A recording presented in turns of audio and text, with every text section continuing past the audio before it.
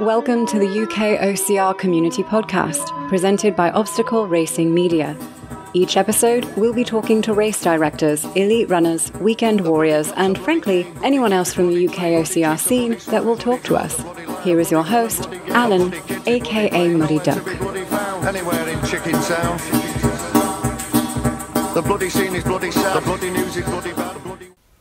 Greetings, friends, acquaintances, and anyone else just happens to be listening. Welcome to another edition of the UKOCR podcast. How is everyone? Hope you've had a really good weekend. Hope you've had a really good week as well. What you been up to? I know what I've been up to. I've been up to so much this week. Trying to sort out the awards in terms of let's get the votes in, which is closed now, by the way. The votes are closed. However, you can still get a seat if you want to come to the awards on the 4th of March in Reigate, which is about 30 minutes drive from Nuts Challenge. So you can do Nuts in the morning, stroke afternoon, and then come to the awards in the evening if you fancy doing that. There are still some seats available. You can catch them on our bio. I'll put in the description. You can go on there and it's our link tree. Our new link tree, by the way. I don't know if you've seen that. We've got a new link tree now, which is going to get bigger and we can add to it and do a lot more to it. I guess we're moving away slightly from our website, which has a lot of stuff on it, but it's sort of stopped. Well, I won't say it stopped getting traction. It does get a lot of attention, but it's old and it's going to cost us far too much money to renew it. So we have set someone on it. We don't know when it's going to be done, so we're going more to Linktree in the interim period. But that's us, yeah. I built an ice bath. Did you see it on our Facebook and YouTube feed at the weekend? Not YouTube feed, Instagram feed.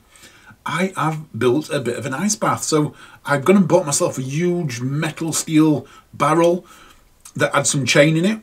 Made sure it got no chemicals in it and it's sealable.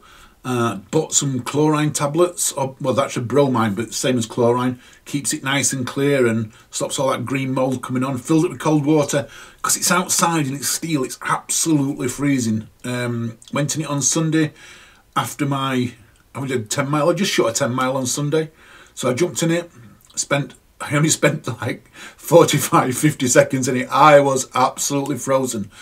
I think I need to put something on my feet because my feet being on the bottom, on that steel on the bottom, that was the part that was cold. So I felt all right in the legs and up to my stomach, my waist area, when I stood into it, it felt all right. I can crouch down in it, which is good. But yeah, I think I need to put some on my feet because that just wasn't nice stood on the cold floor. That was the part I got tingly toes, if you know what I mean. But yeah, I looked at them Lumi ones. I was going to get one of those, looked at a few others, was going to get one of those, but I didn't decide I wanted something really strong. Having two bulldogs, if it's plastic or anything like that, they chew it. And I just thought I'm going to pay money out to buy another one at a later date. So yeah, ice bath, I'll let you know how it goes on in the future. They're supposed to be really, really good. I've had so much good feedback from it. Thanks to Fergal Keeney, who got me into this. And yeah, that's me. Back to running and that.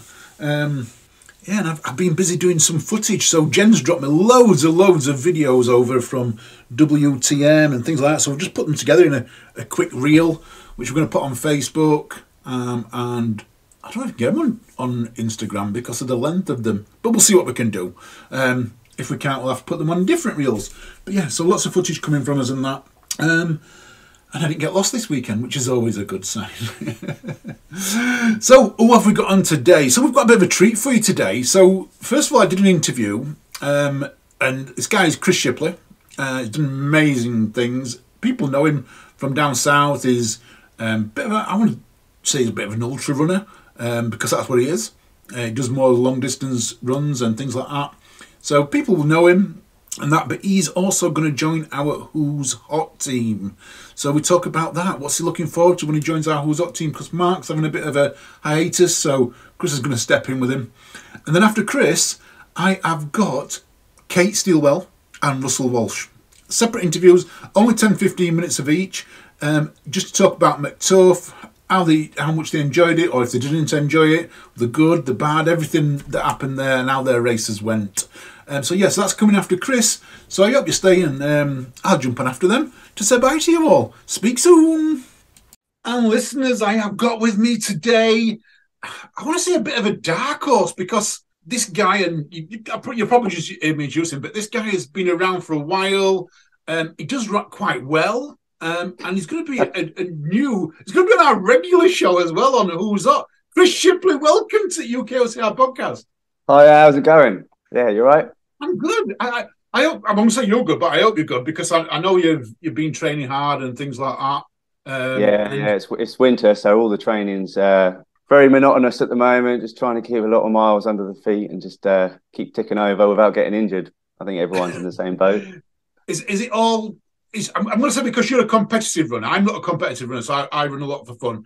I'm going to assume that your first competitive race will that probably be Nuts in the OCR series? Yeah, I haven't fully decided whether I'm going to do Nuts in winter yet, but the first proper competitive one, I think Nuts is going to do the qualification for this year's World Fiso thing for the 3K. So I think that's probably the first proper competitive thing I'll be doing.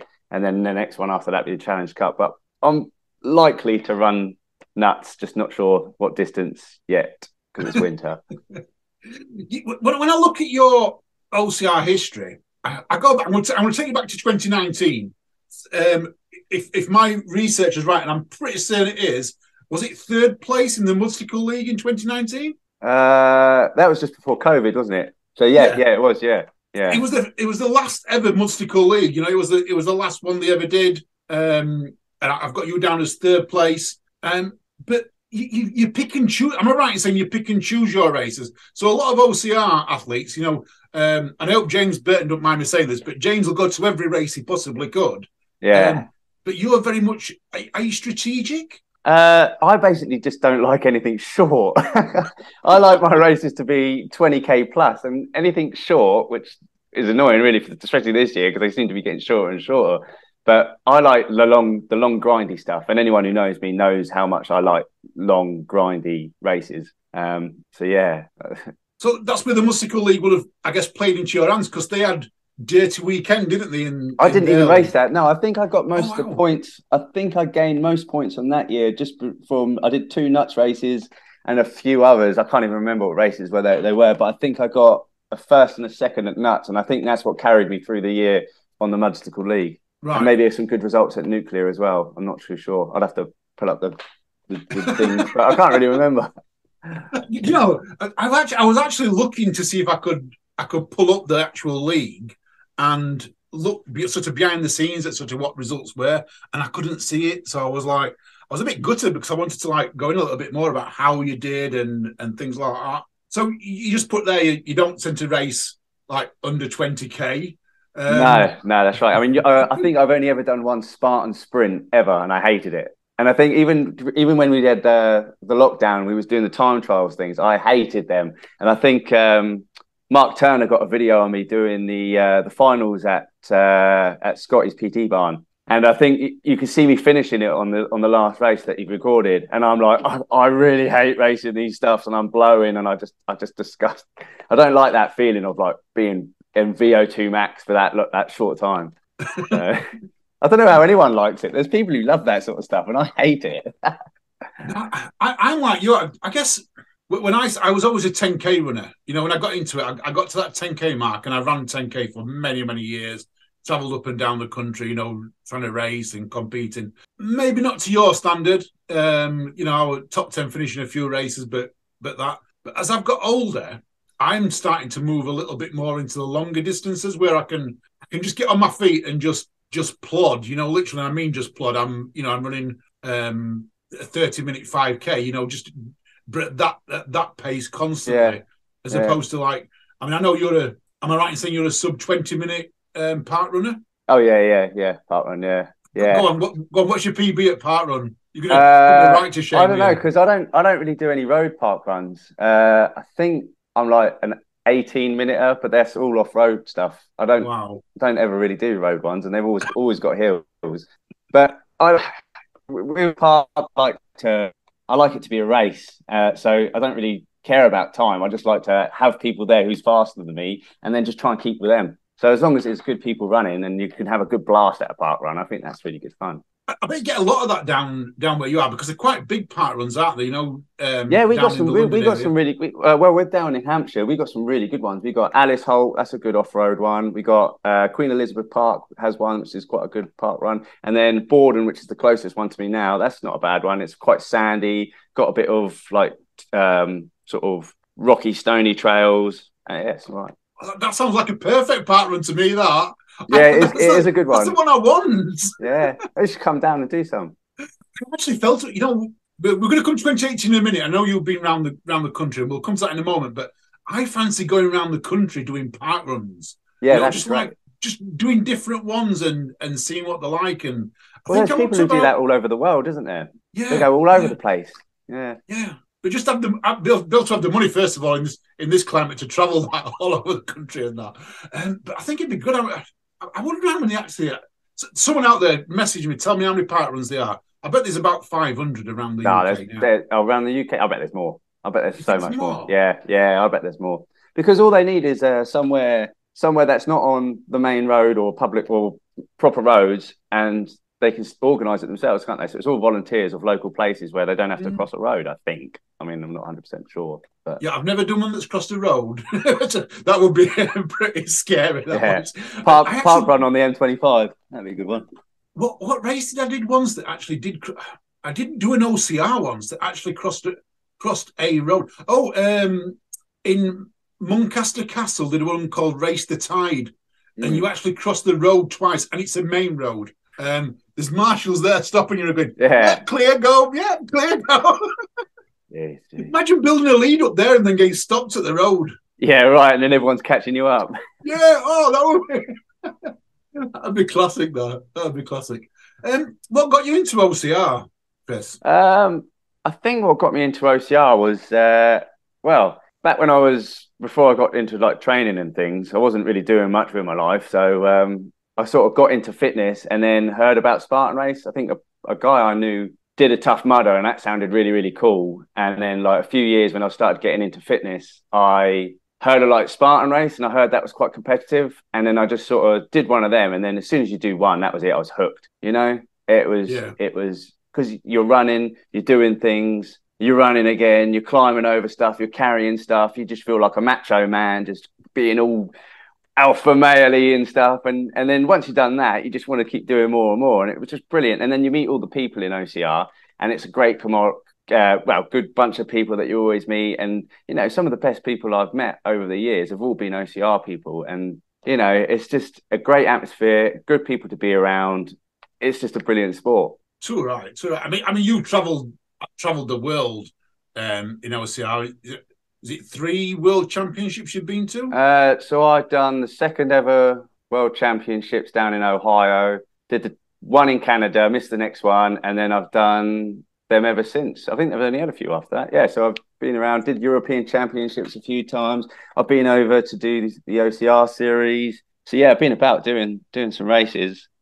What's it? I mean, I haven't. I guess I create the UKOCR community, but it is UKOCR because that's me. I stick to the UK. I don't go abroad. What's it like going abroad because they are the same people, aren't they? Was it the same people when you went years ago to what it is now? A few more added. Yeah, I think you still get the same bunch. I mean, if you go over to Europe, they're mad for it. They are absolutely mad for OCR. I think Europe's probably leading the race in races and how they organize things and the quality of people that they get out there. Same with America. I mean, they've got a different style of OCR compared to the Europeans. But the people are all the same. I think we're all just mad fuckers who just love doing stuff, Love climbing around, doing all right. Stuff. But you know what? You're seeing the new people coming through though as well, aren't you? So if you go back to when you did the second one, 2017, 2018, you're now seeing people like Libby coming through, Harvey Mitchell divers. Yeah. What's it like seeing that little, it's that fantastic. element coming through? It's really good. I mean, it's what needs to be happening. When I started OCR, I mean, it's still like that now, but you didn't have the organisation of trying to get these youngsters into the sport that was still at the time very new. And now, with the help of James Burton trying to push the UK stuff and getting younger and younger people into it, you're seeing these athletes now. I mean, I'll tell you a good example of one is Mo. I forget his name because I'm used to names, but Mo from Rumble. Morgan Maxwell. Yeah. Everyone knows him as Mo, don't they? But Morgan Maxwell, there's a prime example. That kid, he's been racing OCR since I think he was 16. And he's come all the way now, and now he's racing an adult. And he's probably I'd call him the first child of OCR, because he actually was there at the very beginning-ish, and he's come all the way through to adulthood. And seeing his progression, it's been amazing, because he's now like probably one of the best OCR athletes in the UK, and he's still got so much further to go. And, you know, should set an example for all the new kids that are coming through, because that's what they could be. They could all have, you know, that way. Libby's the same. If she keeps maintaining the sort of stature that she's got, she'll go far. It's amazing what they're capable of. And they're so quick, and they just don't seem to get tired, do they? No. And you got Finley as well. So I was just about to mention Finley, because I pop down Rumble every now and again, and he's running. He's crazy. He just loves it, and he doesn't slow down either. And he's starting to beat some top guys now. Yeah. Do you think he looks up to Mo a little bit? Because Mo's at Rumble as well, isn't he? So yeah. Do you think he looks up to Mo that little bit, the similar age? What, about 4 Yeah, I think years so. I mean, they should do. I mean, I look up to Mo, and he's younger than me. You know, so Finley should do. I mean, I think Finley looks up to a lot of people, and he's been in the sport for quite a long time. So he's got his heroes. You know, he probably looks overseas at some of the you know, like the Ryan Atkins and things, looks up to them. But he's mad for it, and I'm sure he looks up to Mo and other racers in the UK, James Burton and like Luke Benedictus and all those sort of other people. Darren Martin down at Rumble, he probably looks up to all them, because they all help him with his OCR as well. So yeah, you know. Yeah. And it's great that we're getting that competitive element back now as well, isn't it? You know, it's in theory all we ever had was the Munsticle League. You know, we tried to do one with it a little bit up north. You know, with the community league, didn't really take off. You know, it was the Munsticle. Everyone was at Munsticle, and you know, and fair play to them. Since they've gone, we've brought this back, and thanks to people like Mark Dixon who pushed us into doing it, as well as a few others. It's brought that little bit of competition back into the UK, and that's driven by British obstacle sports as well, by having, I guess, competitive runners in some of the top positions in British obstacle sports.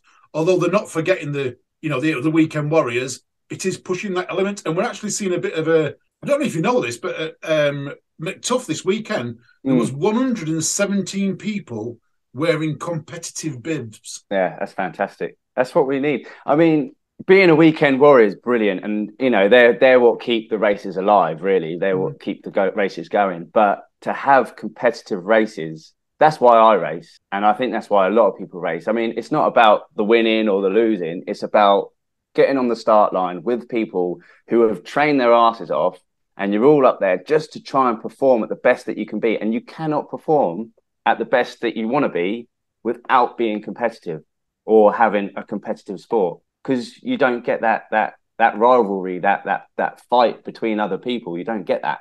So it's fantastic that the UKOCR is now becoming more and more competitive. And it's good. We're seeing more and more numbers at all these races. We've got races working together to, you know, have the new league, and they're coming from all over the place.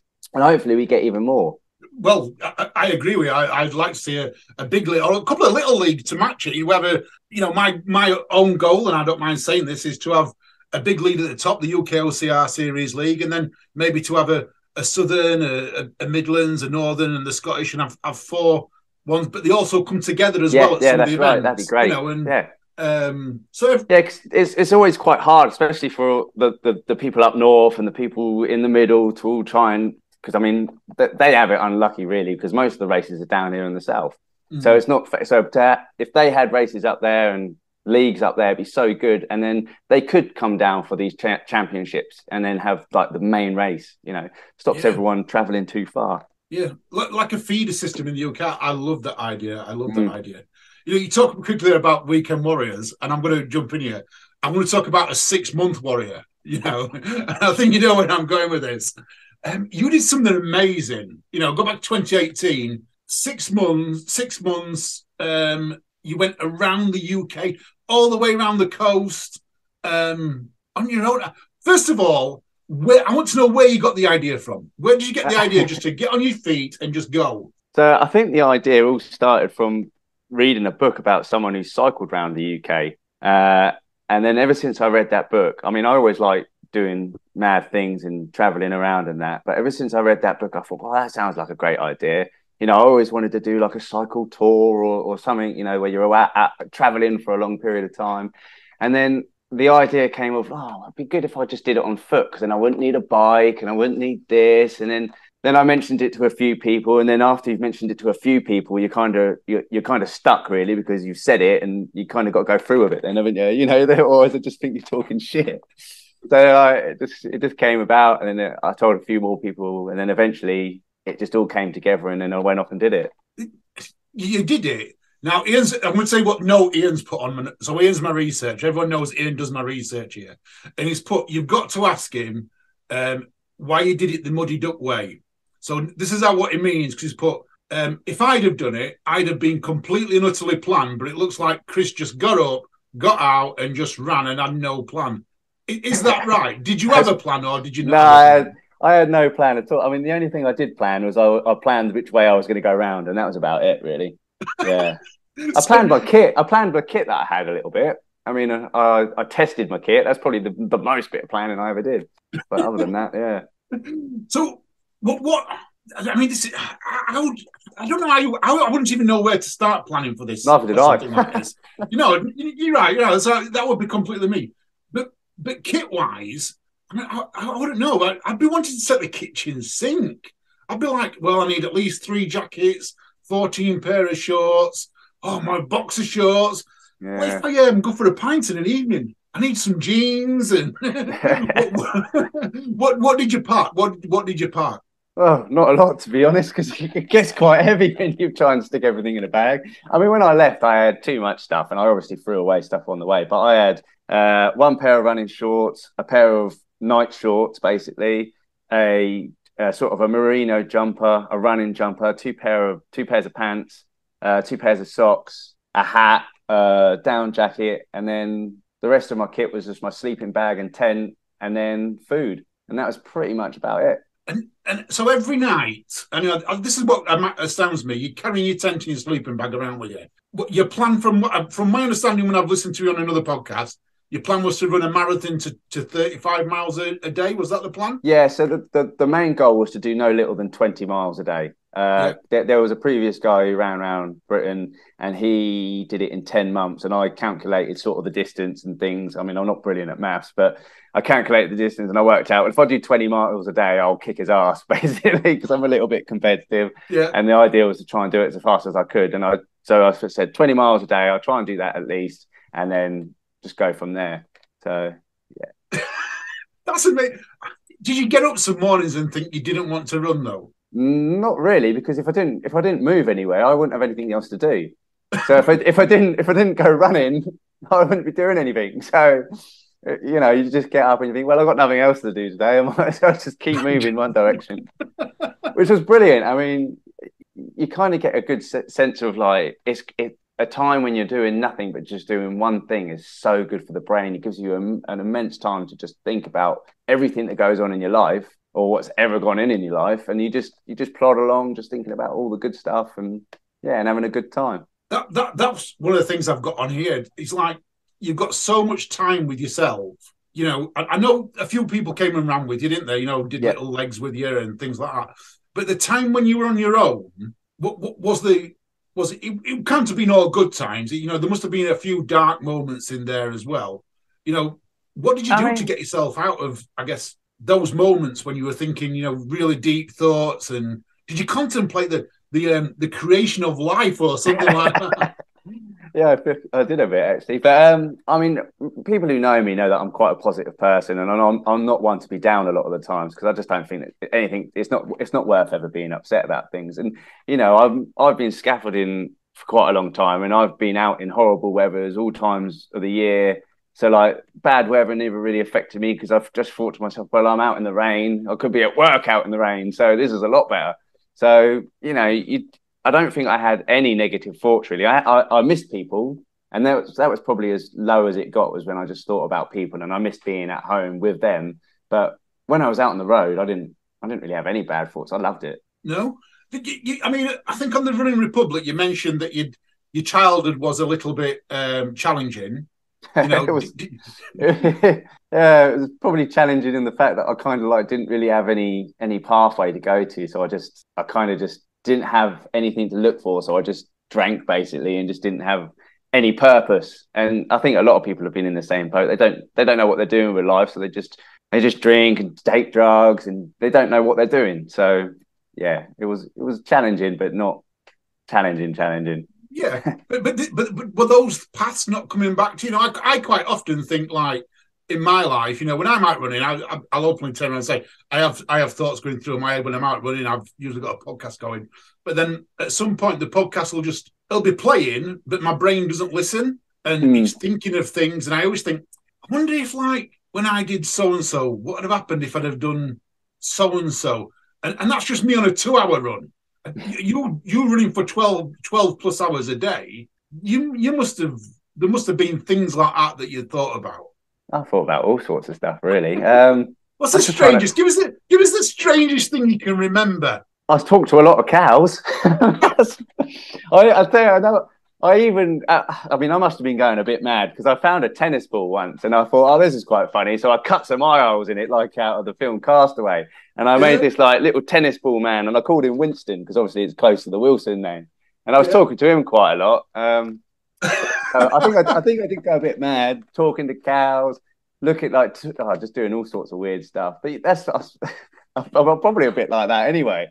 Just in reality, bit of a loner. Oh, I've got a vision. You know, if you ever create your own team now, on the shoulder, you've got to have a tennis ball on the shoulder on the shirt. You know, yeah, not a real one, just a picture of the tennis ball. It's going to be a great kind of thing that with either.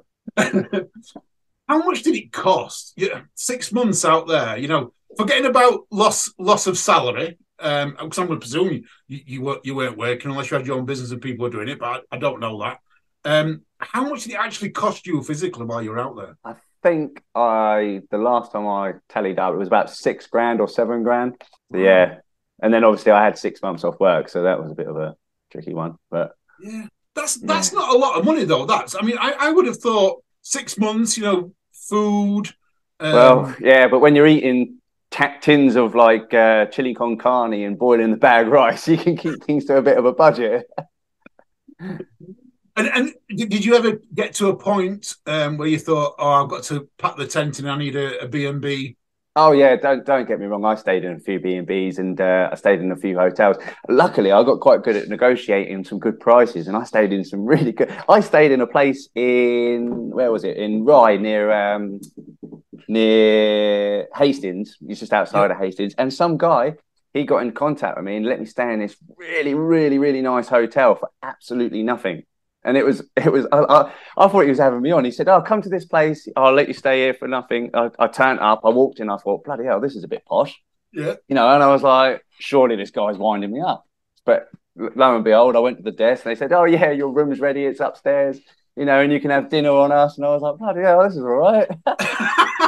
You know, I don't even stay in those sort of places when I'm working. You know, that's amazing though. Just fancy something like just somebody just phoning you up like. But that's what, you know, we talked about it earlier, we just touched on it earlier in the community. That is what the community is like, the whole running community, you know. And OCR is just a small niche of that. Yeah. But when you do something like what you did back there, I mean, it was amazing. The whole 6 months to run all the way around the coast. One last question on it before we go somewhere else. I mean, it's coming to the 50th anniversaries of this as well. So did you just literally follow the coast and keep the sea in sight all the way? Or did you actually have a map? I did have a map. I downloaded OS Maps, and I still use that to this day. It's a fantastic app, and it's great for getting around. But no, I came inland quite a few times. I mean, sometimes when you was on the road and things, it could get a bit dangerous. So I'd come in and do some trails, and if it was a bit boring, I'd do I mean, I love trail running. So every time I was on the road, it was a bit shit. And then every time I looked on the map and I thought there was a bit of a route that looked more fun, I'd go and do that. Oh, look, cat's in the background. I can see the cat there. The cat's just made an appearance. So definitely. I've lost where I was now. You just said you came inland and you sort of ran a few trails and things like that indoors. inland rather than stay on the coast. That's right, yeah, because sometimes the roads were just too dangerous. You know, I remember being up in Scotland, running along the road at one point, and I was on the phone to someone, and I was running along, and this bloody massive lorry drove past me, and it was like, and I was like, bloody hell. So I looked on the map, and I was like, right, that's it, I'm getting off the road, because if I stay on this road, I'm not going to be around for much longer. You know, I hate road running. That's it's my worst nightmare is road running. So 5 years ago, what have you been thinking of doing in the last 5 years? Is there anything that that's been sort of eating away? Because when you're out there, I'm going to say that there would have been things you'd have maybe planning, especially when you come into the last leg of this, you must have been thinking of what's next? What's been eating you away for the last 5 years? I know you weren't expecting this question, so... I don't know. I mean, people always ask me what I expected to do afterwards, and to be honest with you, I never really knew what was going to happen afterwards. I didn't know that what I'd do would have any impact on my life, or if it was or if it wasn't. And then I don't know. You sort of get back, and things don't really change because it's just one of those things that you've done. And life is quite like boring at times, and you just come back to doing normal life, and you have to do the normal stuff that you have to do, pay the mortgage, pay the bills, and that takes over sometimes. And that's why I like the OCR, because that's, it gives you something with purpose to do. Mm-hmm. Otherwise, I don't know what you'd be doing, I don't know what I'd be doing one day. If I didn't have OCR in my life, I'd have no idea what I'd be doing. No, it definitely gives you purpose. And I think having, not so much being OCR, but if you've got a goal and something to strive for, it gives you purpose in life. I mean, that might be your job, or it might be everything else that you do, but you've got to have some purpose, and it keeps you on the straight and narrow, I think. Yeah, I think you're quite right. Training just keeps me on the straight and narrow, I think. Just, them endorphins and just, I guess, getting out there. I'll say this now. My listeners don't even know this, but I'm actually going through a little bit of a running slump at the moment. Ugh. But I'm finding it hard to. I've got a massive run coming up this year, so I'm going to try and run 100 miles this year. Never ever done 100 miles. I've never even done over 50 miles in any race. So I've signed up for 100 to try and get me there. And I don't know if it's that's daunting me, and I'm trying to make an excuse not to do it. Maybe because you feel as if you've got to run so much, and it's like, I've got to put in the running training to do this 100 miles. Maybe it's that, but yeah, it's horrible being in the slump. So you'll get out of it. Oh yeah, I've no doubt. We're doing this, and I made it with a bit of cold at the minute, so I'm actually using that a little bit as an excuse this week. But I've determined that tomorrow morning I'm actually going to get up tomorrow morning and go for a run. Yeah. Even if it's only a 10K, I'm not gonna shake it tomorrow. I've got to get up, get my backside out of bed, 5 o'clock, get up, shoes on, go for a run, no matter what. That's it. Otherwise, I'll just keep on going down this spiral of not running. You want to write it down somewhere, don't you? You just want to write 100 miles, get out the door, you wally, or something, just to look at it. And then as soon as you see that, you think, oh yeah, I suppose I've got 100 miles to run this year. I better get out the door because I'll be a wally otherwise. You wally.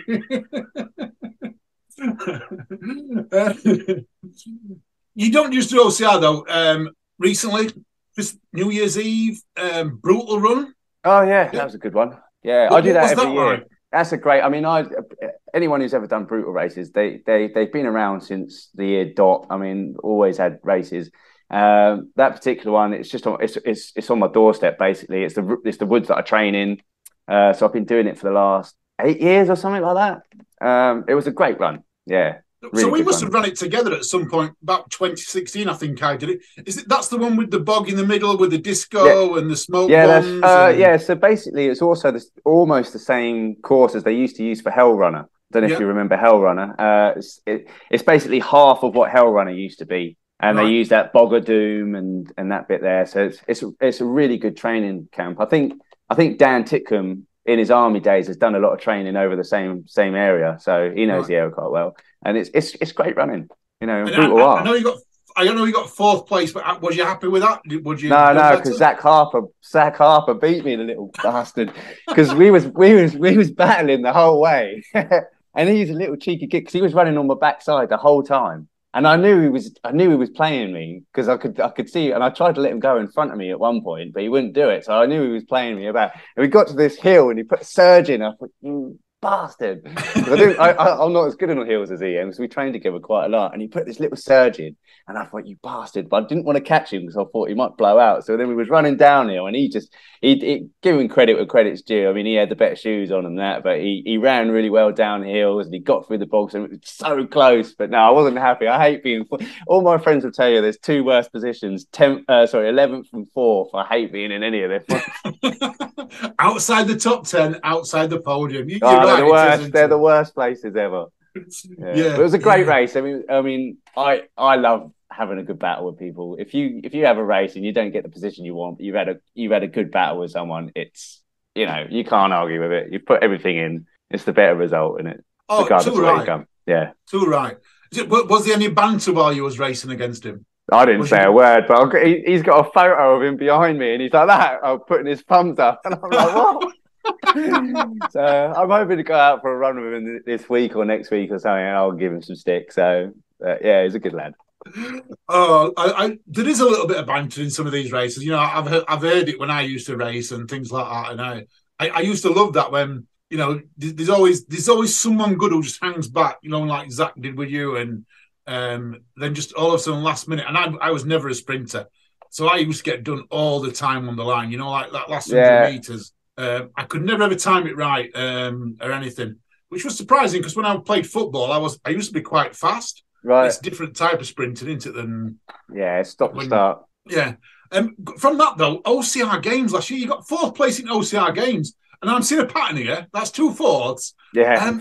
But OCR games, we haven't had anyone on yet who did OCR games, so I'm interested in what that was like. That was fantastic. I mean, Dave Peters. I mean, he is a great person, and he puts on a great event. And I think he's trying to do it again this year. And anyone should do it because he puts on an awesome event. It's full of awesome guys, and it did show, I mean, the different events that we had really showed where your strengths were, and it was quite funny over the board because everyone sort of knows where everyone's strengths were, and so you could see how people were coming in, and you knew who was going to be the faster guys, and you knew who was going to be better at the obstacles, and it all played out. And then when it came to the final race, everyone was so close it didn't actually matter.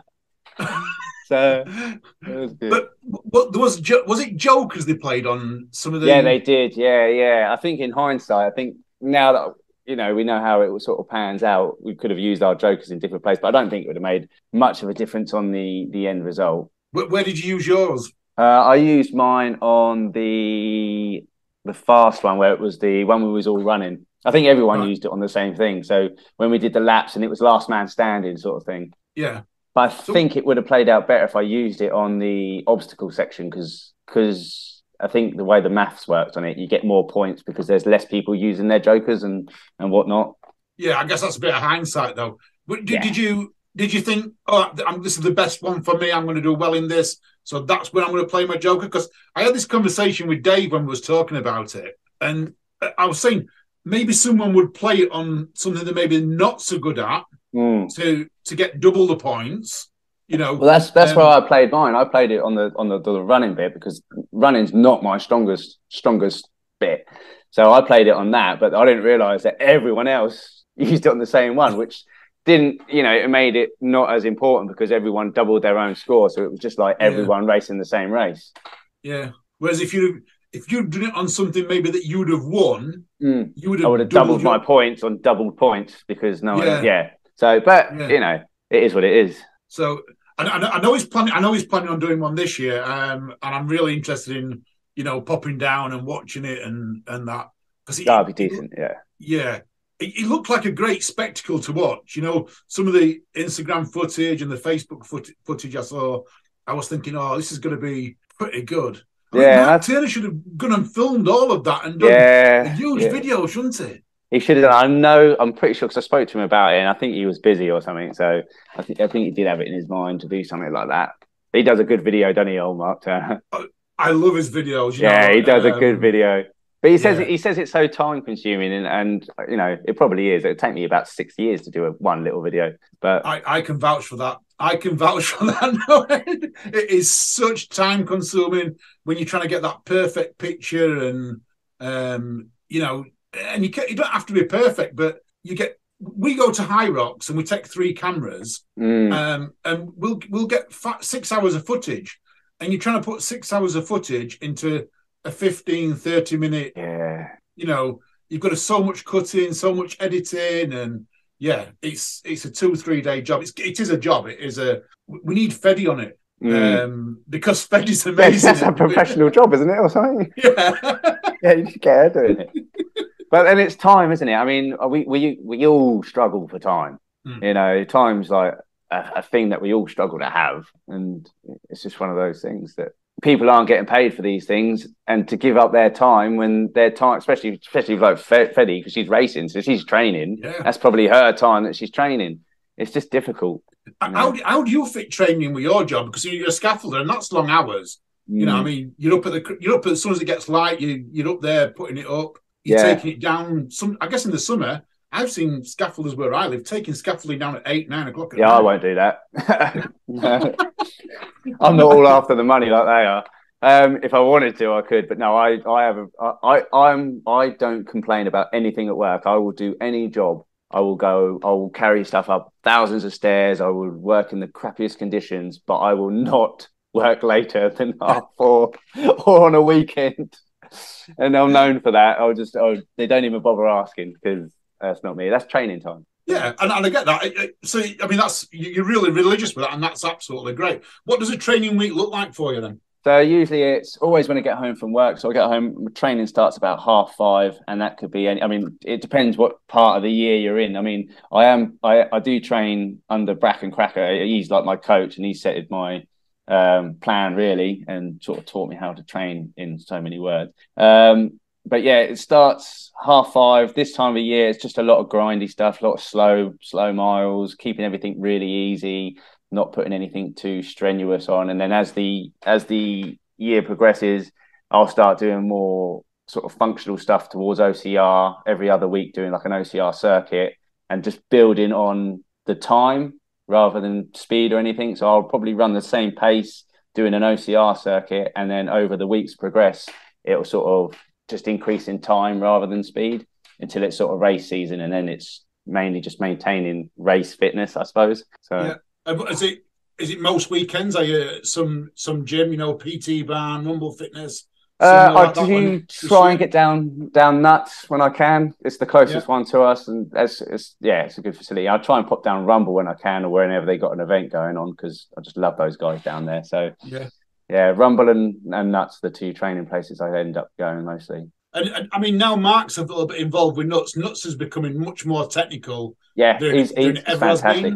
Yeah, it definitely is. I mean, I've been running Nuts since I started running OCR, and it's a course that really, really suits me. And Mark Dixon's always, like, as soon as he's sort of got on board, he's put that technical aspect into Nuts.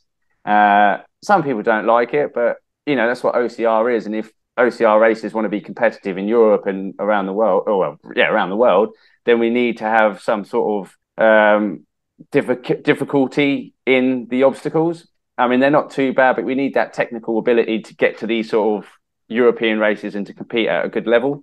So having his input there, I mean, he's a European champion, he's a world champion. He knows very well what is needed to become competitive in those sort of races. So his input in Nuts is really, really good. Yeah. But I'm going to ask you a tip now, because I have a lot of my listeners know this, but I have so was it not a biannual? No, because that's twice every year. Every 2 years, I go down to Nuts. So I do a year, miss a year out, do a year. And I do this because I think I first went down in 2012, and then I went down in 2013, and there was no difference in the course. There was nothing whatsoever. So ever since then, and I love Nuts, don't get me wrong, I love it. It's raw. Back then it was raw. It was very natural, very muddy, very much proper OCR, and that.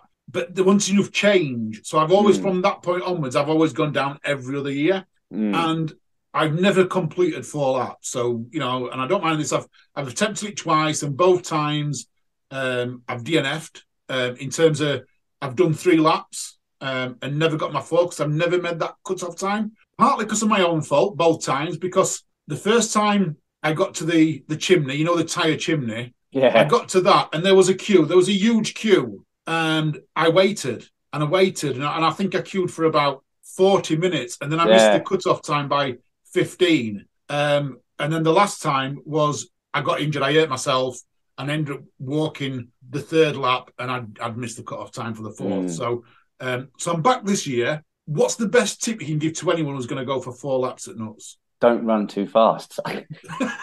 Is that really the secret then? Yeah, just don't run too fast and have the best time ever. I mean, I love Nuts. It's one of those races you can just sort of, you run, you're happy, you can talk to people, and because you do laps and there's other people on the course, you can run past people like, all right, how you doing? And just have little chats and things. It's quite a fun little course. Yeah, but just don't run too fast. It's a grind. Nuts is a grindy course, and that's why I like it. It's not about speed, and I've beaten some really, really fast people at Nuts. Because it's not about speed doesn't play into it. I mean, it does play into it, but not as much as some other races. You know, you need to just put that one foot in front of the other and maintain that speed the whole time.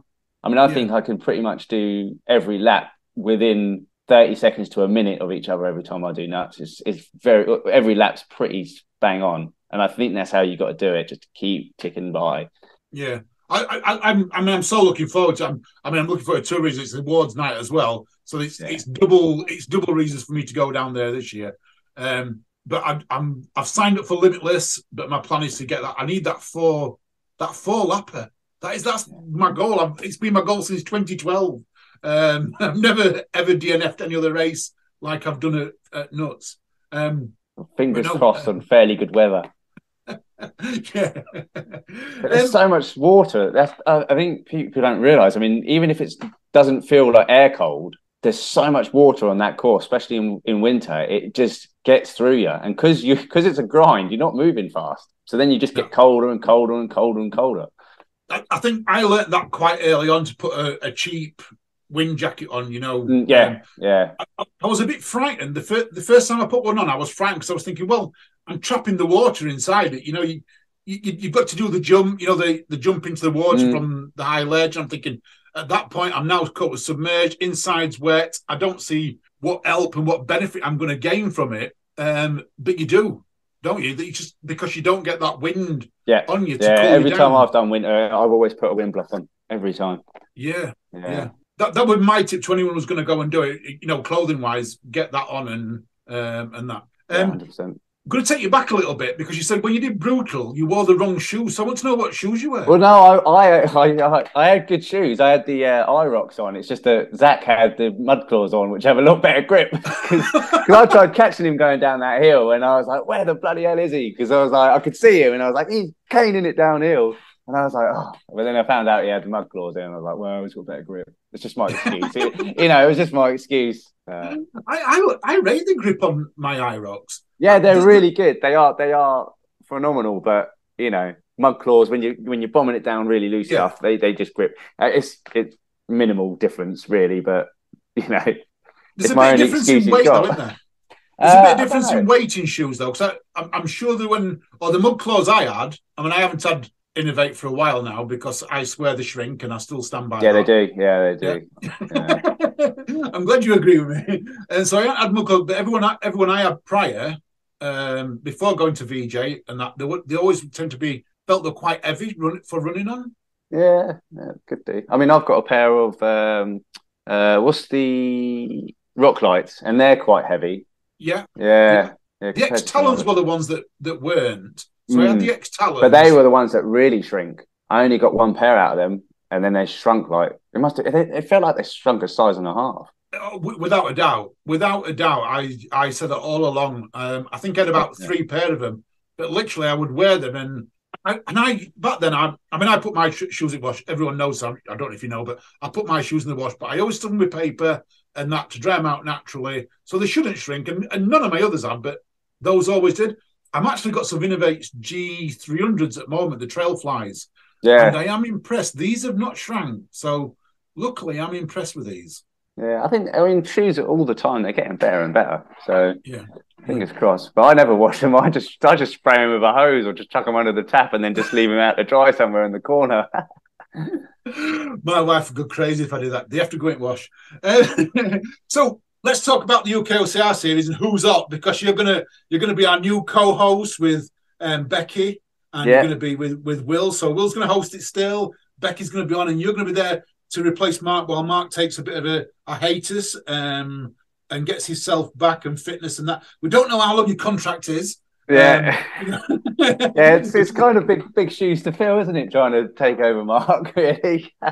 He's such a good character, so hopefully I'll do him justice. Has he given you any tips, or has he? Have you been back in festival? He just gives me abuse. He gives everyone abuse. Yeah, he does. So have you been back and first of all, do you listen to Who's Hot? Have you listened to it in the past? Yeah, I love Who's Hot. It's a great podcast, and it fires you up for the race.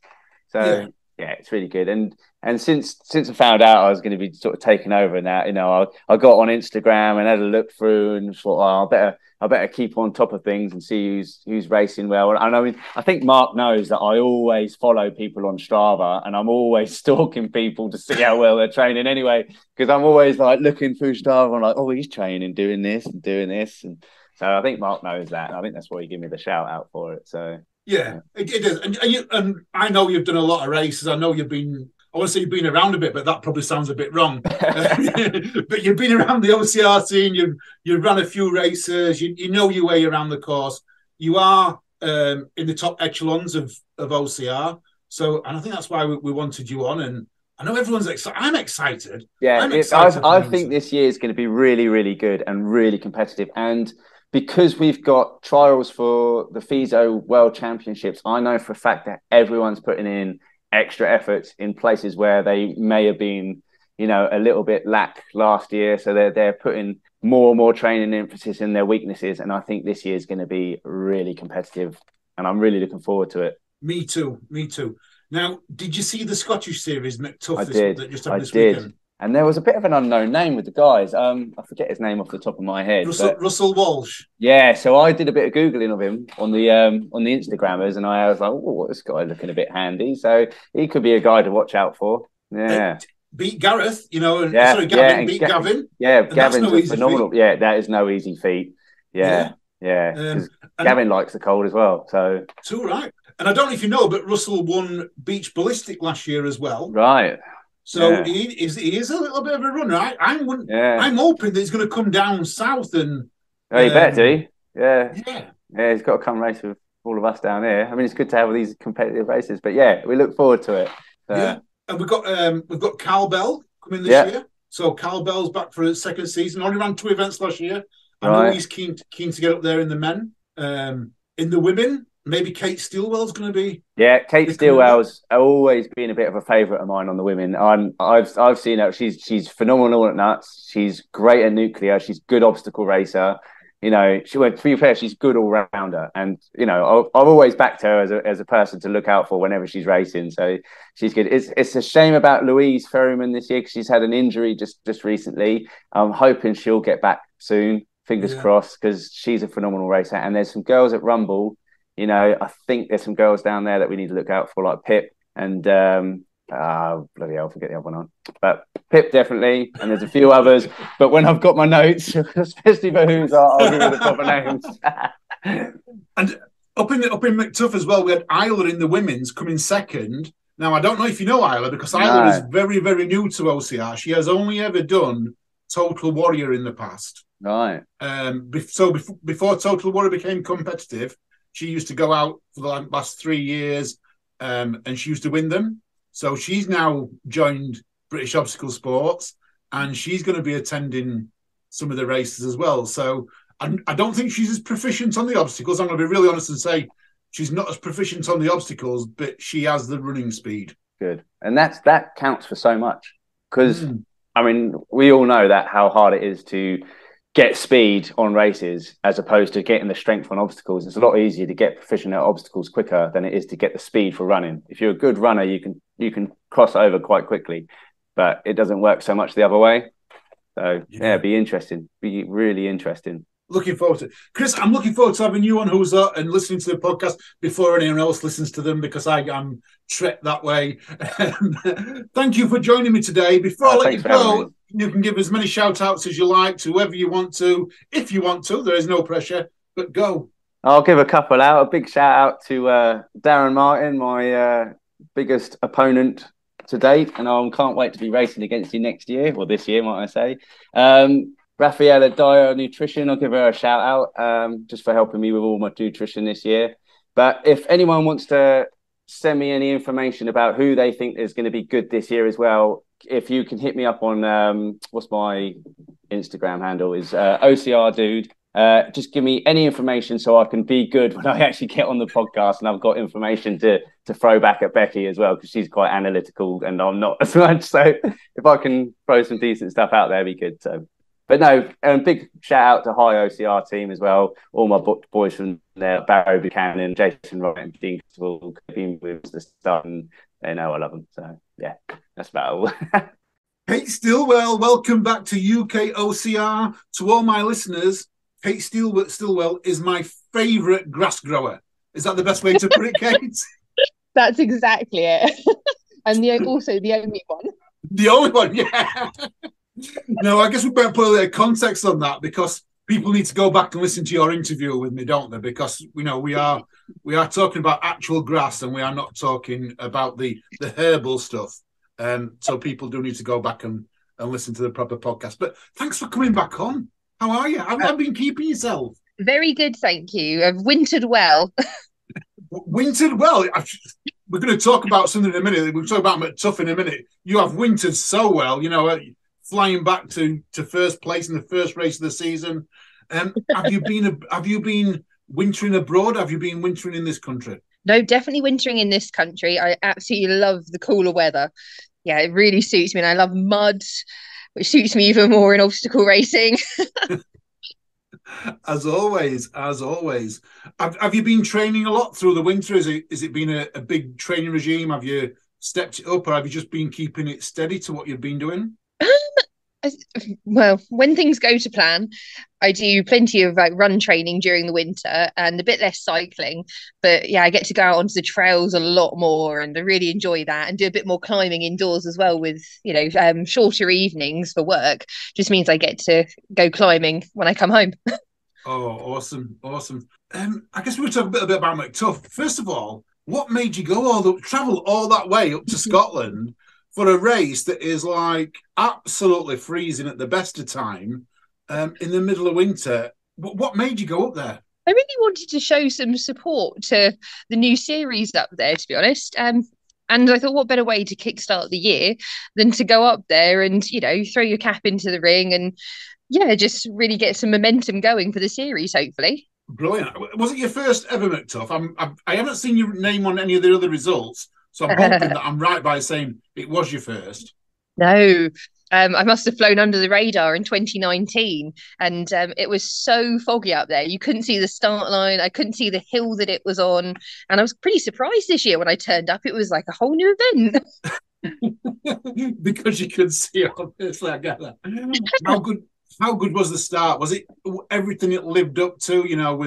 With the Highland band playing, was it everything it lives up to? It really was. The Scottish people are so friendly as well and outgoing, and everyone wants to just talk to you and just warm up together. And I liked the mass start. I think it wasn't difficult to get towards the front, with people that wanted to be competitive. I really enjoyed it, and I think the Highland band as well, fantastic. It really sets the scene. Did you go up and acclimatise a few days before, or was it just the day before you went up? So I went up on Friday and went climbing, and then went running in Pentlands. Sort of got myself a bit lost running Pentlands. I thought I was only going to do a 5k run, and ended up doing 9.5, and went the wrong way up the trail that I thought I was going to go down, and spiced it up a little bit, climbing up a hill that I ended up sort of scrambling up and got to the top, and there was this huge main path. Oh, I can't talk about getting lost, because that is that is 2023 for me. Everywhere I've been, I've got lost in 2023. So a couple of a day and a half, yeah. A day and a half of acclimatizing. Did you register the night before then? So my first question: did you register the night before? Because I hear on the day there was a couple of hiccups with registration in terms of 1,000 people trying to register in space of an hour. Yes, I did register the night before. I went and did some other like climbing and things like that at the International Climbing Centre up there. And yeah, I just happened to go for dinner with a few OCR people, and they said, "Oh, you can register the night before." So it was a bit more luck than judgment on my behalf. But yeah, no, registered the night before. So the lovely friendly start time of 11 o'clock was well received. We don't get many OCRs that start at 11 o'clock, do we? You know, not at all. So yeah, it was a bit of a surprise, and thought, oh, we don't know what to do really. Twiddle your thumbs for a little bit. Yeah, I guess that's because of the mass start, because we're used to seeing waves going off to accommodate people, but with the mass start, you can obviously just start it later, can't you? And Yeah, and I wonder if it's something, just to encourage more people to come along, because it's a bit more, oh, if you're on like maybe a night shift or if you've got children to sort out, it's not so, maybe it's more inclusive by having it at 11 o'clock. Yeah, yeah. Did it change your morning prep in terms of, getting up, fueling up before you get to the race, or did you just push it back a little bit? Did you do any changes? Oh, yeah, I ranted a lot more to my partner on the phone. I like that. How much I disliked having to sit in the car and and wait around. No, I didn't change my morning prep too much. I'm not a person that eats before a race generally. I have my set snacks that I'll have, and then I warm up at a set time before the race, and have my music on and everything. And so it didn't upset me too much. There's bigger things to worry about for me. What about kit wise? What do we go with kit? Um, Ashamedly so, shorts and vest as per usual. Wow. So no shorty, no neoprene whatsoever, just straight up running gear. Yeah, just for running gear. For a warm up, I'll have like my showerproof jacket on. It's really flimsy and light, but just Yeah. keep the chill off while I'm warming up, and then take that off after during the start line. So I did listen to the podcast, and I reminded myself that they do take a little bit of a while in the start line, so kept that on until the last minute, and then whipped it off to start. But yeah, for me, I get so hot the second I start running. It doesn't matter what weather it is. I just seem to get very warm. Wow. And I mean, talk a little bit about the race. I mean, how did it go for you? Did you set off hot? Did you lead from the front? I got absolutely battered by the American footballers, and I got beaten from pillar to post and ended up about 150 meters back from the ladies. Oh So no. that didn't quite go to plan, but yeah, after that we were running around the circuit, so it was a lot of the stones, the I can't remember what they're called. Josh is going to be Like the gravel, like the runoff for the cars. So when they hit the yes, gravel, they skid on it, don't they? Yeah. that's exactly the stuff. Um, we were doing a lot of running in that, so it's like running in quicksand, around the track. You were thinking Yeah. you're giving a lot of effort, but you weren't going very fast. So yeah, I made a decent amount of time, I think, on that, and then we went into a carry, a nice 2 kilometer long carry, which suits me quite nicely. I've heard that. Was it really actually 2 kilometers? The tire carry was 2 kilometers, because I've heard I think it was a bit exaggerations, and shy. I'm thinking, wasn't it? I think it was a bit shy of that, but it was a decent way, and it was in and out of a stream, and like up and down a little bits of boggy areas and things like that. So it yeah, they were very strict on, the first tire you pick up was the one that you take. And no, I thought it was a really good way of stringing people out as well, instead of Yeah, having people all on top of each other. It worked well. that's cool. Um, I mean, I know they ran out of them later on for some of the fun runners, which that's acceptable. But I've spoke to a few competitive runners, and no one said the competitive didn't run without a tire. So I guess that's good in its own right, isn't it? yeah, there was a huge pile of them. I was really surprised when I came back and, they were all out on course. But I guess that's the problem with having a very long carry. They're just not back in quick enough. Yeah, yeah. But a really great idea still, though. So, yeah, I was impressed by it, but maybe because it didn't affect me too much up front. So it was either the fast ones or the really slow ones got to carry tires, I guess. Everyone else, oh, shucks. Yeah. How much water was there on the course? Refreshment water or dunking yourself in Right. water? So, I'm not going to go down the refreshment side because we touched on that on the Swift Harp at the weekend. So let's talk about the dunking waters, the streams, the rivers, things like that. How much was they out there? I thought just the right amount, to be honest. Right. Enough that you could run through quite a lot of it. You could still keep warm on the course. So the wind was quite brutal. If you were liable to getting cold, the wind was going to make you very cold.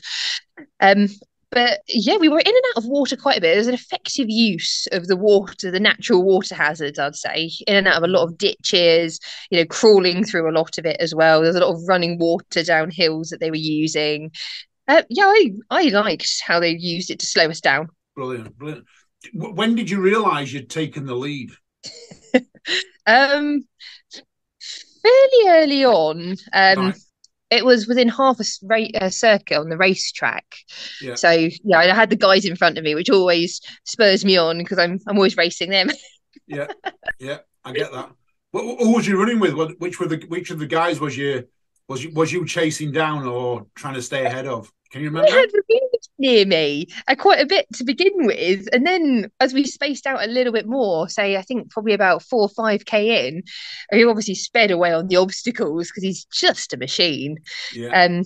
Gavin and Russell were well away. They were a twinkle in my eye. Yeah, I saw them at the start, and that was it.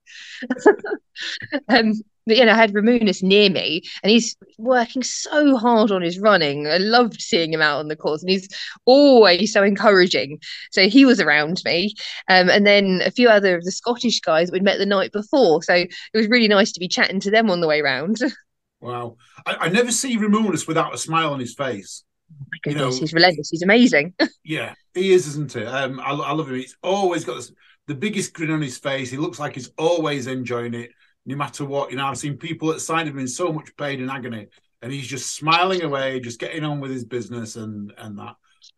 Yeah. He's got such great training advice as well. I could talk to him all day long.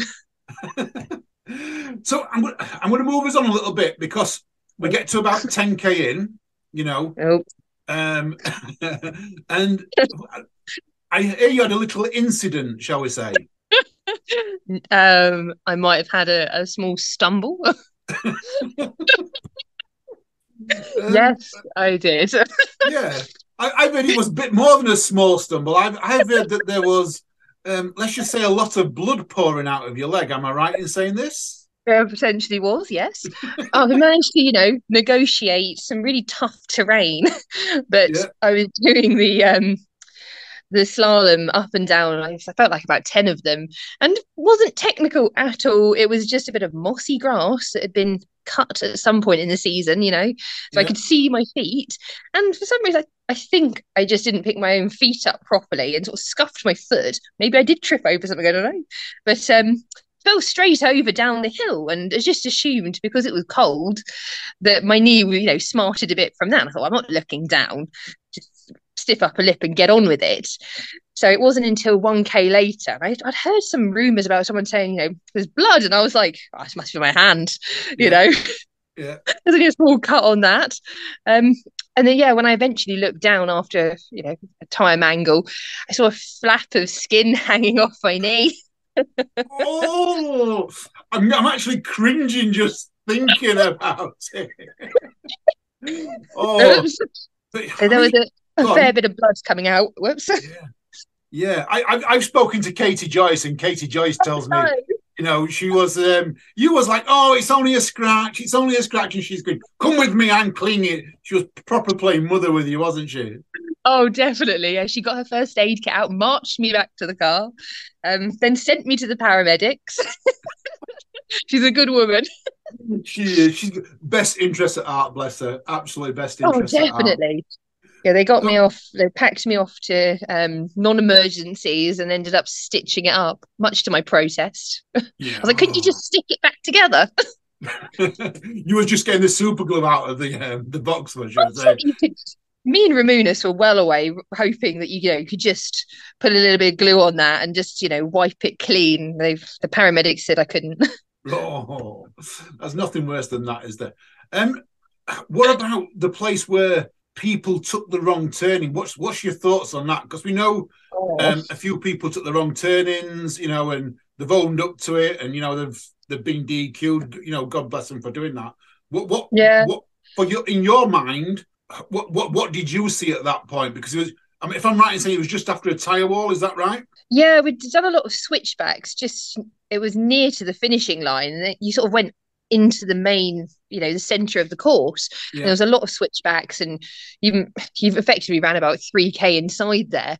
But yeah, the part that everyone got some people got a bit confused, and you sort of came out onto a middle road, and either side was a bank of tyres, and I can see how they went wrong. So I remember coming out onto the road and thinking, where are we going? And looked to where the tape went, and it was you went over the wall and followed the tape. But yeah, I can see how they went wrong. But yeah, I'm glad that they owned up to it and DQ'd themselves. That's good on them for doing it. I appreciate it. Yeah, I think it's right. I don't think anyone meant to do it. No, and I really I do know there were tears from one particular individual, and I'm not going to name that person, but there were tears from one individual because she didn't want to be accused of cheating or taking anyone's places and things like that. And blessed, I'm seeing it a little bit like, and I'm talking to someone who deals with this type of sport with golf. That the honesty that happened on that thing is just like golf honesty. It's like, hey, I've made a mistake. I need to take my penalty or whatever. And I think it's great that we've got that honesty in the sport. Integrity. And I think that's huge, actually, because it shouldn't have happened. And down to the organisers to perhaps make it more clear. And I think in the wind and the bad weather beforehand, that could have been clearer. So it was very unfortunate to get that far into a race as well. It's mentally gutting. I can only imagine. It could happen to anyone. Shocked. But you got the first win of the season. You're up there. You're top of the Scottish OCR series now. Next up, it's Gavin's race? Is it Tartan Warrior up there? It is indeed. So 100 meters. Are you on your way? 3K. Are you on your way? Have you booked your tickets? I am very likely to go. I've just got to confirm it in my diary, make sure I see that there's nothing clashing. So I'd like to do it. I've just got to pull my finger out, really. What is the ultimate goal this year? Is it? I mean, you're ahead of the Scottish series, and I get that, but this year it's going to be a very competitive year. We've got the Scottish series, we've got the UKOCR series, we have got FISO Europeans, the World Champion. Everything's coming this year. For a competitive OCR athlete, this has got to be one of the most competitive years out there. What's your goal this year? I like to keep a very loose goal because I don't like getting injured, and I don't take it very well, my plans changing. So I try and keep it quite loose, in all honesty. I've got a sort of like a rough plan. I just think, see how it goes at the start of the year. But if it all goes up in the air, then try not to get too upset about it and just adjust the sails a little bit. If the running's not possible, then I'll go on to cycling. If running and biking's going well, I'll keep doing a bit of duathlons as well in there. I like time trialing on the bike as well during the midweek. But also I want to keep on supporting both the series because I really think it's important we get this, the movement going, more people involved in it and more people do it. Maybe, I don't post a lot on the internet, but if even someone thinks, I could do a bit of that and feels like they can join in, that'd be fantastic. Too right. And on that note, I'm going to say thank you for coming, Kate. It's absolutely brilliant talking to you. I could talk to you all day, and I say this to everyone who says, what was your favourite podcast? I say, I've got many, many favourites, but Kate Stillwell can come on my podcast any day, and I hope that this year we chat plenty. Oh, thank you very much. Thank you for having me on, and I look forward to speaking to you again. Men's winner of Mactuff, Russell Walsh, welcome to the podcast. How are you? I'm fine, yes. Yourself? I'm really, really good. Russell, I mean, I predicted your win. I don't know if you know this, but I actually predicted your win. I said you was the man to watch, and you proved me right. So kudos to me. Thank you for that. Mactuff, how did you find it? First time you've been to Mactuff, isn't it? It is first time, yeah. Cool. And what did you think of the event? Cold. So the training up to it was pretty brutal, getting in the cold water and trying to get used to that. But the event itself, it was all right. It was a bit of a mess up with the marking. I don't think anybody checked it in the morning, so I kept getting lost. Second and third place kept catching us up and things like that, but managed to hold on to first and get the win. So yeah. Oh, wow. So did you take the lead right from the start then? Because I didn't go. I'm going to be honest. I stayed in my lovely warm house down here in Barnsley. I didn't go. I want to say the brass band, but if I say that, I know Martin Gemmel's going to shout at me and get called. So the Highland band played, the start line, all that buzz. You set off. Was your plan to set off and take the lead? Yeah, I make a quick start and just hang on in there. So I think pretty much by the first corner I had the lead, and that was me. Second place I come in, was it Stuart or Craig or something like that? He did passes because I failed one of the obstacles for the first time, and you get 2 goes luckily. And he passed me then, and then got through it and got my band and got past him. Which obstacle did you fail? It was one of the first rigs. You kind of hung onto the barrows and transferred onto a down pipe. Yeah. And the pipe that I grabbed onto was just soaking wet. And as soon as I gripped onto it, I just slid down it like Fireman Sam, really. So I jumped over and had to go on the one, and then the one next to it, and it was fine. Got through it all right. Was that like dew on the pipe then? So, I mean, you being first there, I wouldn't have thought anyone had touched it. Was it dew or? Well, I think the 7K runners, because we all set off together, I think some of the 7K runners had been through it as well. Right. So some of it was pretty wet by the time we got back round to it. But just make sure I got up high on the pipe this time and got through it all right. So. Wow. You just touched on then that you got lost a few times. Where did you get lost? Was it marking wise, or was it running head down, just trying to run fast? Was it your fault, their fault, whose fault? No, it was quite badly marked, to be fair. Right. You do a full lap of the circuit and come back, and we got back to the start line and was asking the marshals where did we go, and even they didn't have a clue where we was meant to be going. And then there was using a very thin orange rope for markings, and often it would just be marked to a dead end, and it was like you didn't know which side of the barrier to be on and things like that. So was that the type of rope that you get, like hay bales that you wrap hay bales in? Was it that type of rope? It was a little bit thicker. Thicker. Yeah, but a lot of the barriers were blown over, and it could have been better marked. It should. I don't think anybody checked it in the morning. I think that was probably the biggest issue. But we got through. I got round it anyways. So.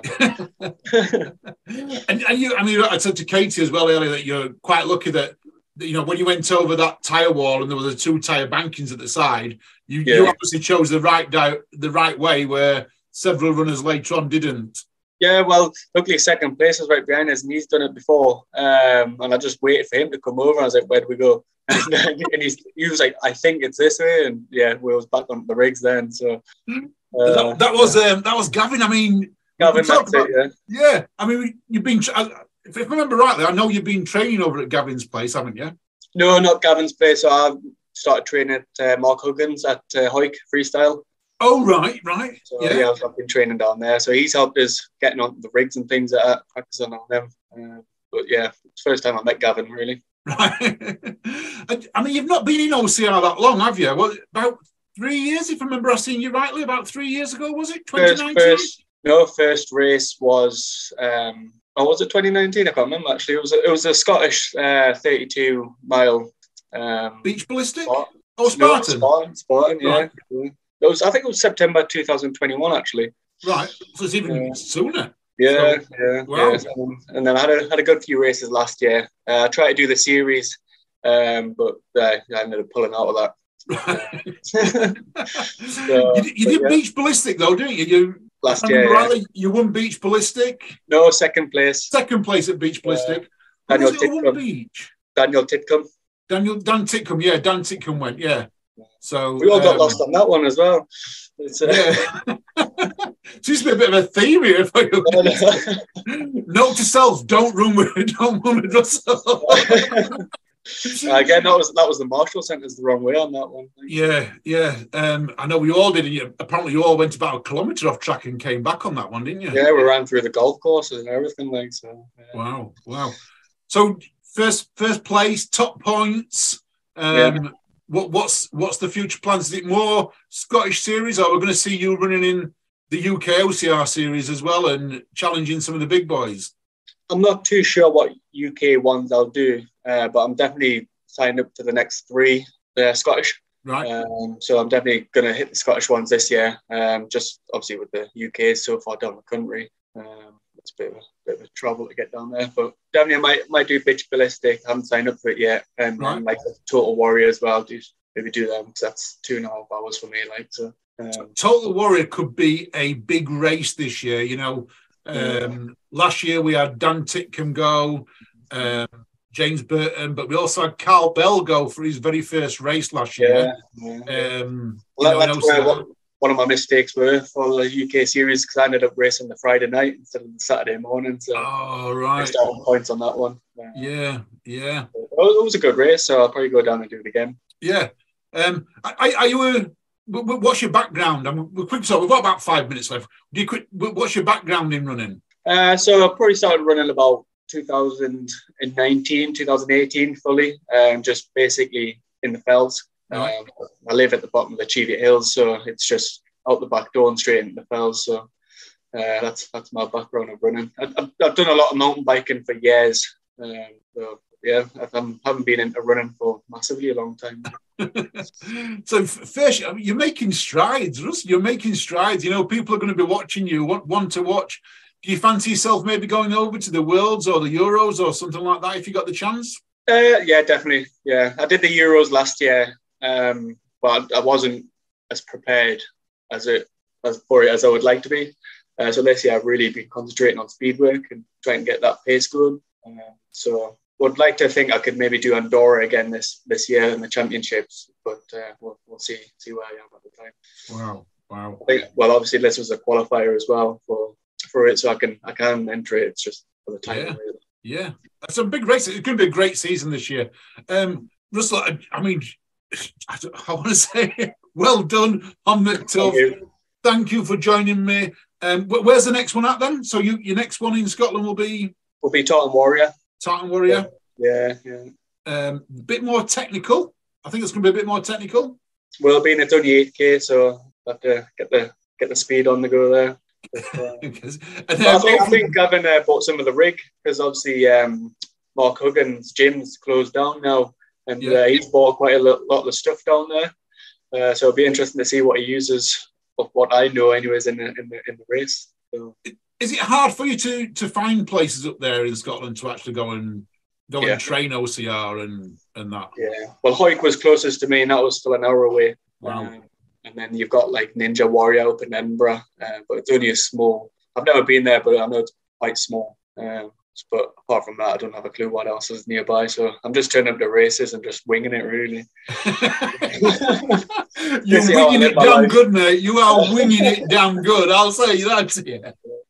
So it'll be interesting to see. I think the series might get a little bit tougher. I don't think that all the quick lads were there the first one, so it'll be interesting to see what happens. It's the cold. The cold put people off. It's only those diehards that go to the cold events, and I say us, and I'd mean the royal us because I didn't go.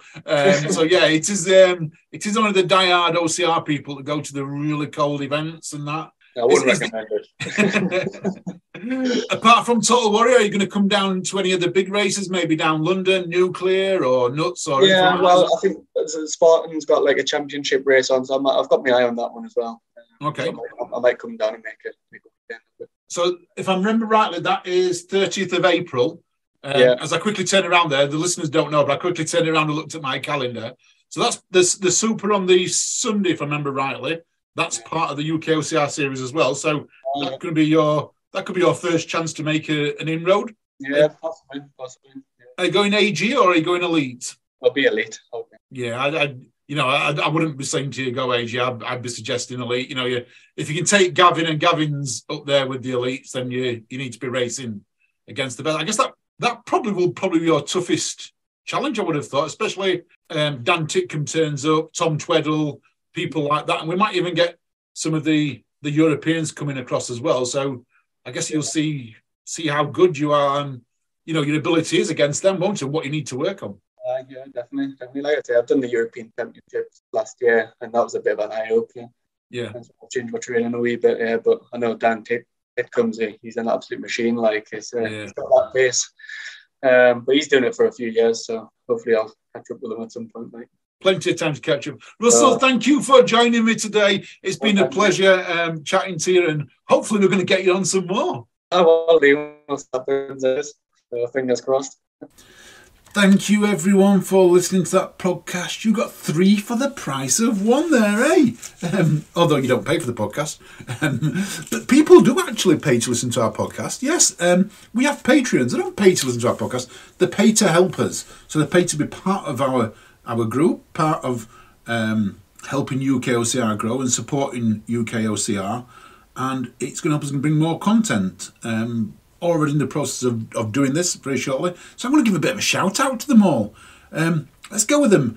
Will Chung, Michelle Carney, Sophia Harnaday, Matthew Kirk, Martin Gemmell, Paul Ellis, Richard Willis, Gordon Cameron, Charlotte Malone, Daniel Weston, and our latest one, Ben Griffin.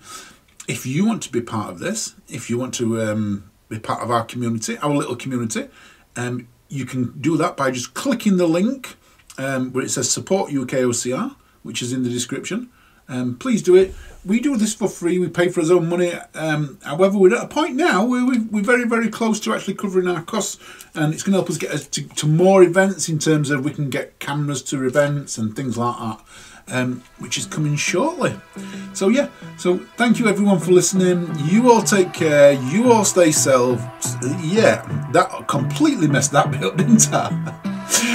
You all take care. You all stay safe. I'll see you soon. Love ya. Bye. I don't know what you want. Let's have a bit of fun till I downfall. My love, if you feel like I do right now, don't say you're on the run to the other side. My love.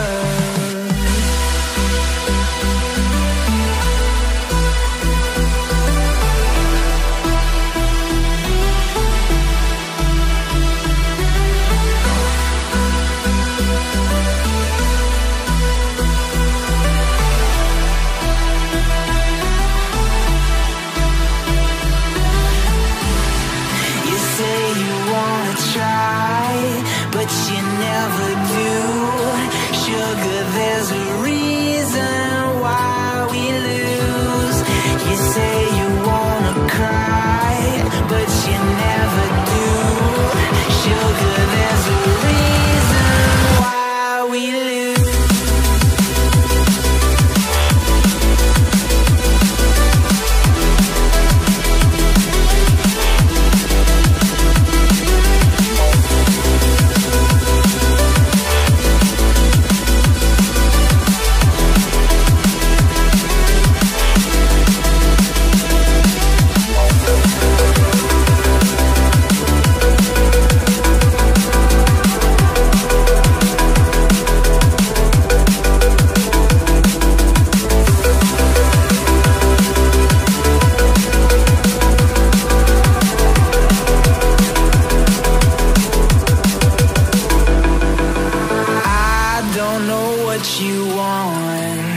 Let's have a bit of fun till I downfall.